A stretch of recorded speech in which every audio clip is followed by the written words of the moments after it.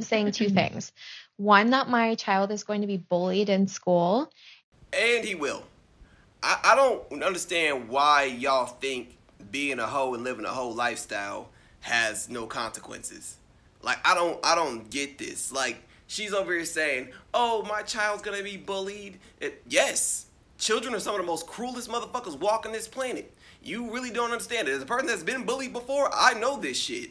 I got bullied for no fucking reason. Your child has evidence against him. You are a well-known porn star.